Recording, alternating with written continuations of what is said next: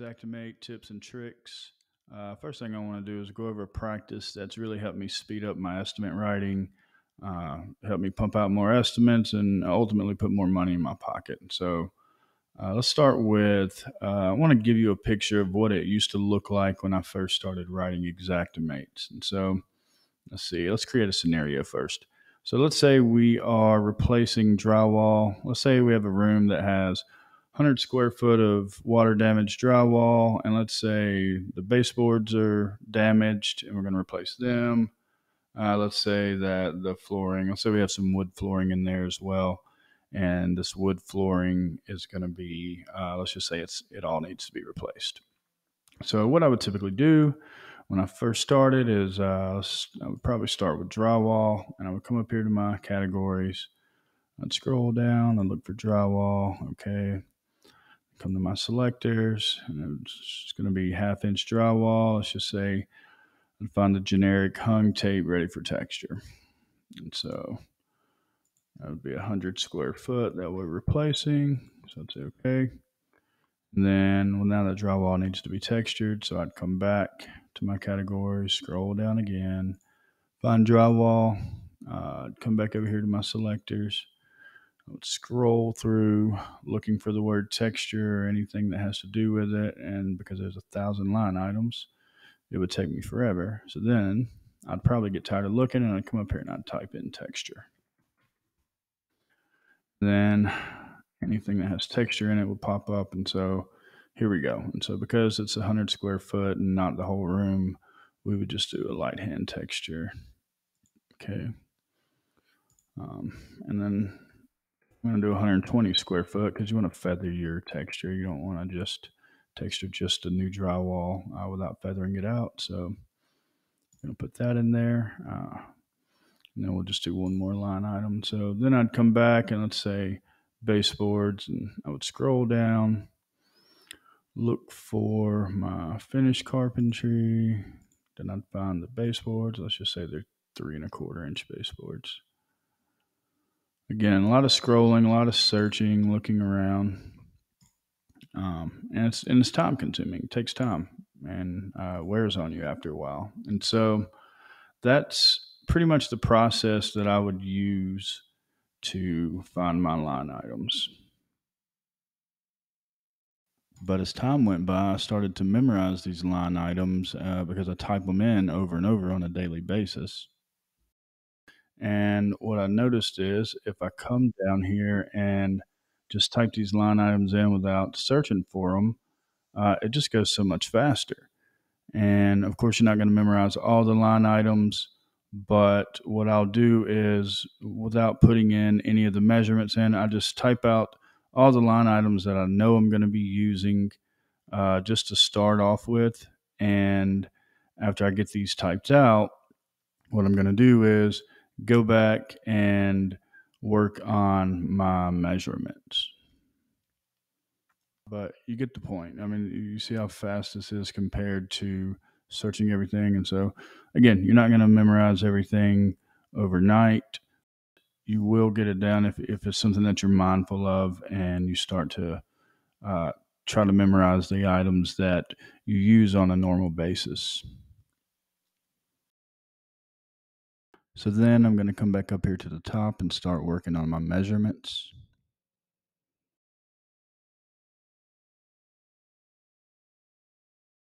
I'll say 100 square foot of drywall, texture 120 square foot, and baseboards. So we're going to do all the baseboards. Same thing with masking and taping. Come down here to paint, and we're going to assume that we aren't allowed to do the ceiling, so we're just going to do the walls. Same here. We'll assume that we can only do walls. Oh, right here. So 2 coats and 1 coat. Something that you may not know, may not know, depends on how long you've been doing this. Typically, insurance companies, they are going to approve 2 coats for new drywall. And if it's continuous paint, then they're just going to approve 1 coat. So I mean, I have 100 reasons why that's not a great practice, but it's not the practice I created. It's just the life we live in. So, uh, this two coats is going to be for the drywall that we put in. And then this one coat is going to be for the rest of the walls that is existing. So, just to show you, again, this is something that, I just didn't think of until, well after I've been writing estimates. And so, if you use your formulas, you see we have 100 square foot of draw, or really we're going to paint a new texture. So we're going to be painting for two coats 120 square foot.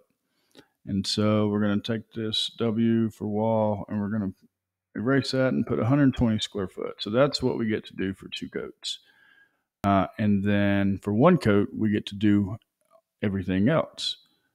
So if you will do wall minus 120, what that's going to do is give you the quantity of square foot that you'll be painting all the walls minus the 120 that you did the 2 square foot. So this is just, it seems pretty simple, pretty self-explanatory, but honestly, it took me forever to kind of catch on to little things like that. And so actually, while we're talking about these little, I guess, formulas, let's go over a couple more that took me forever to gather that I finally use all the time now. So let's say that you just needed to paint half a room. Um, what I would come in is I would come in and I would do the walls, and you can just divide that by two. That's going to give you half of the walls. Uh, and so, same thing with multiplying. So, let me show you this. I learned a hard lesson. So I thought I was smart one day, and I was wanting to do flood cuts. And so I was coming in. So let's pull this drywall down here. And now let's say that we are pulling out, let's say we did 2 foot flood cuts through this room, and we're removing and replacing the drywall, right? Well, I would come over here and I would do the perimeter times 2, and that would give me the square footage, unless I'm an idiot and I'm not doing the math right. That would give you the square footage of a 2 foot flood cut.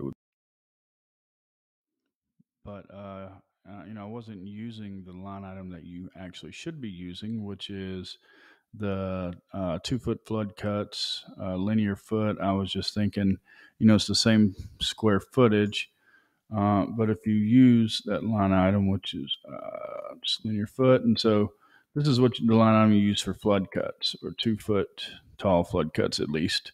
And so this is the same, this is in linear feet and this is in square footage, but this is the same square footage drywall. And holy crap, look at the difference. Like, look how much money I was missing out on just because I didn't compare these two line items. And it's the exact same amount of work, but a big difference in price. And so don't make that mistake. There's no telling how much money I missed out on just from assuming that they were going to be the same.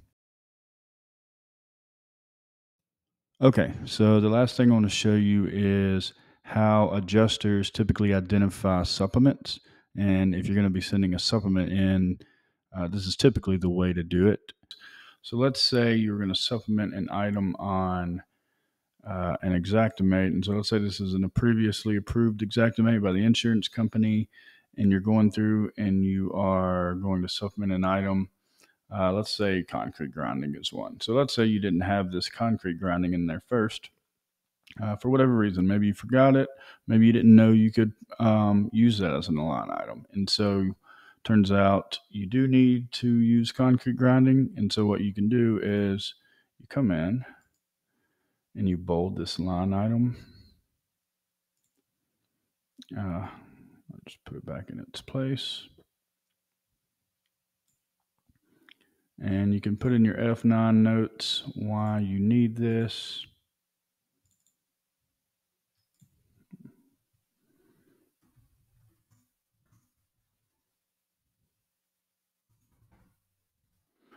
So now, when you send this back to the adjuster, this is how they know what line item that you are supplementing. And you don't have to turn in a separate estimate. You can just turn in the same estimate and you bold the items that you're going to be turning in the supplement that you're trying to get approved. Yeah, I guess that is going to be a conclusion for tips and tricks for tonight. Again, I know this wasn't rocket science.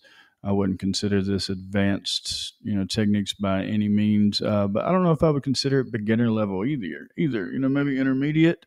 I'll say it definitely wasn't beginner level for me. Maybe I'm a slow learner. I don't know. But like I said earlier, it took me a few months to catch on to some of these little shortcuts, but hopefully you got something out of this. So, all right, guys, I'm going to call it a night. Thanks for watching. As always, please like and subscribe, and I'll keep the videos coming.